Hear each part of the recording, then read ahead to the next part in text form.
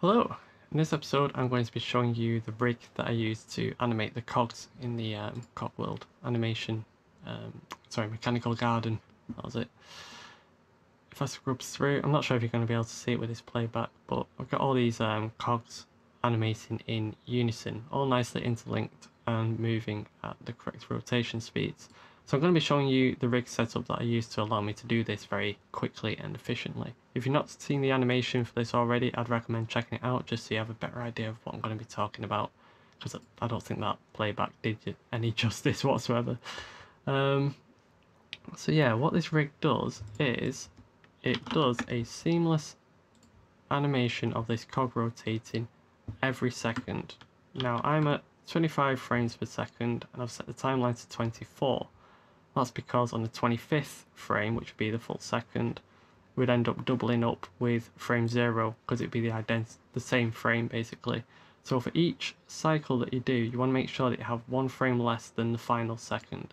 So if I was to do 2 seconds instead of 50 frames, I'm going to do 49. That's because if I did 50, you'll notice, well, I'm not sure if it'll be too noticeable, but after you watch enough loops, you'll notice on the 50th frame there'll be a slight jitter.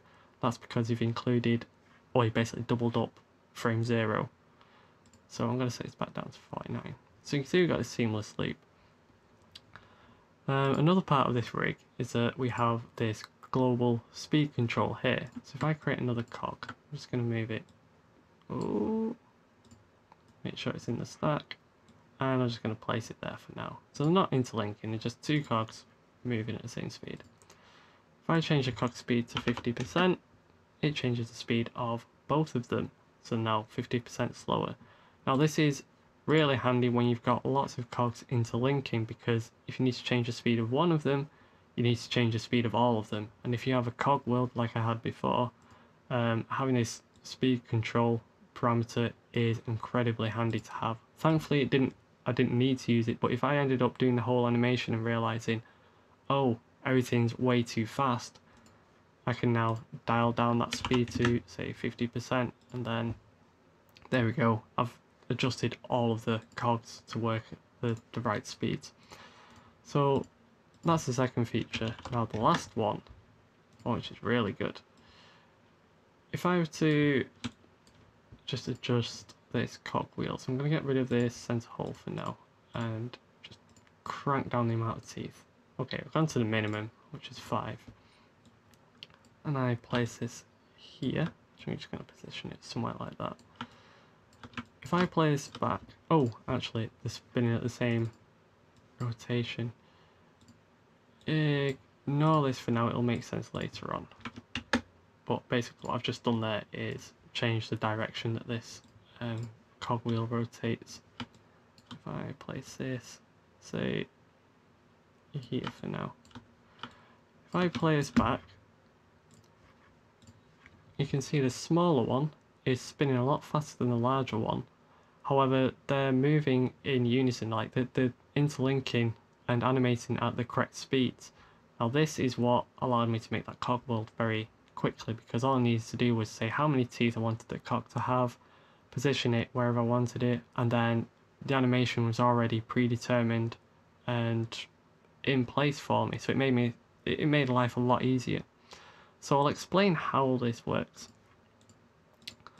So if I go into here, I'm just going to go into the first one. Actually, I'll delete this.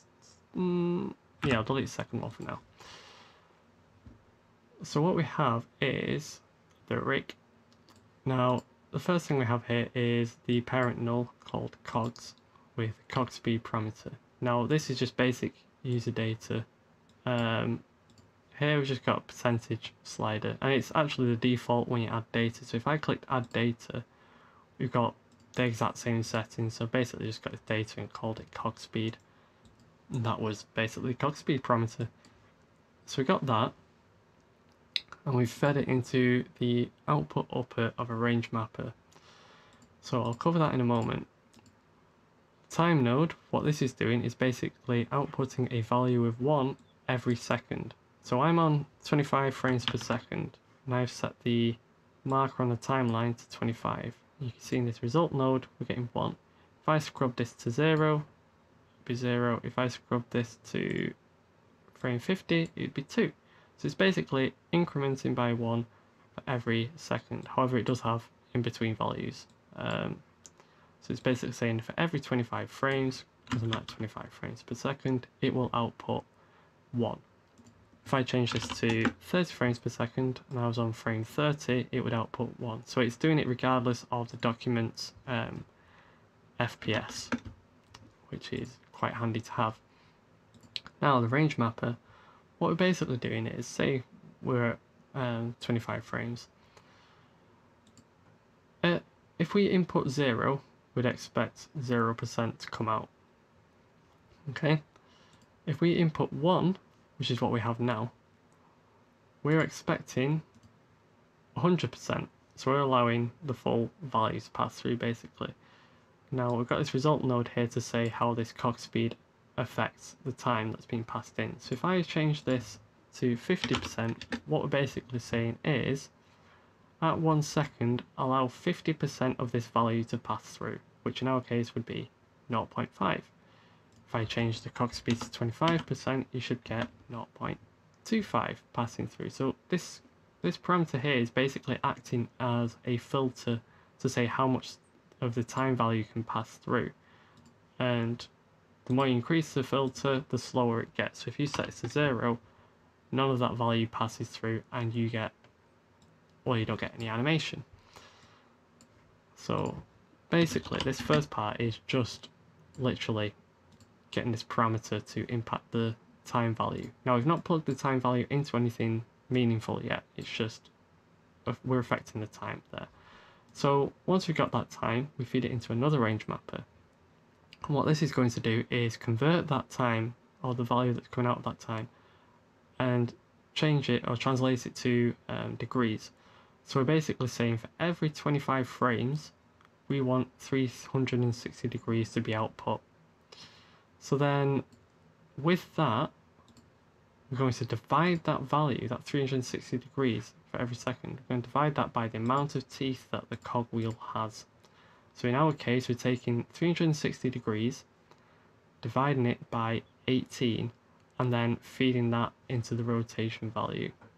Now this last range mapper doesn't do anything other than change the direction that the cog wheel rotates in. So if I change that to -1, it'll go in the opposite direction. If I set it to 1, it goes the other way. I could use this reverse checkbox, it doesn't matter really, either one works. I just had a habit of changing this value here. So I'm going to set this back to -1. As you can see, if I set this to 24, every second you can see the axis handles snapping back every time a tooth passes.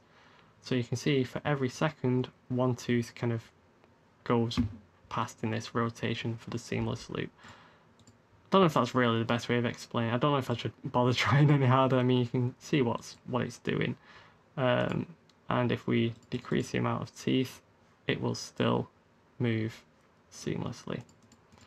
So if the math didn't make sense, don't worry, because I mean, as soon as I figured it out, my brain shuts off anyway, so I don't blame you if you're struggling as well. Just know that basically taking 360 degrees, dividing it by the amount of teeth on the cog wheel. Okay, so the issue that I was talking about. Now if I added some spokes, so we got 4 spokes here, it's no longer a seamless animation. The outer, the teeth are moving seamlessly, but the inside isn't. Now, the math here is basically, I'm struggling a bit with this one. I'm trying to remember myself. Basically, we want to take the amount of seconds in your animated loop. So in our case, we've got 1. So I'm going to set this to, say, 99. So we've got 4 seconds now. So it would be 1 frame less than 100 frames. So it's got 4 seconds of animation. We basically take the teeth and divide it by 4, and that will give us the amount of spokes that we can use. So if I set this up to 20, I can have 5 spokes, because if I do 5 times 4 seconds, we get 20 teeth. Now let's just play this back and just see if it works. Hey, it works. I wasn't 100% faithful then. It should have been. I had a feeling I messed up the math, but yeah, that's basically how it works. Now, if I set this up to, say, 1, 2, 4, so we basically added an extra second. It's not working. But if I change the spokes down to 4, it's working again. That's because we now have 5 seconds in the timeline times by the amount of spokes, which is 4, so we're doing 5 times 4 again, and we get 20. So that's, yeah, something to bear in mind. You know, if you're adding spokes to things, it will impact what you can use depending on the amount of cycles in the animation that you're using. And obviously that can be quite important if you're doing looped animations and you want to make sure that you're only rendering a certain amount of frames, because if it turns out, oh, you need an extra second or an extra 3 seconds, extra 5, you know, you can end up hitting rendering bottlenecks. You know, if you're on a tight budget or schedule, you know, that's a nasty surprise to suddenly have. So yeah, that's basically the rig. That was it really. And just for the sake of demonstration, again, just how quick and easy it was. So you got one there, and then we could change, just get rid of the spokes for this one for now, and say 10, get rid of that inlay, move that over, and say you've got something like this and not quite lining up, you can just go into the spline underneath and set it like so. And there you go, and you can keep doing that for as long as you like, as I did with the animation with all these cogs here. So yeah, if there's anything else you'd like to know about this little animation, let me know. Let me know how this rig works out for you if you do try to use it, and if you're having any issues, again, for the third time, let me know. Yeah, otherwise, hope you have a good day, and hope to see you in the next one.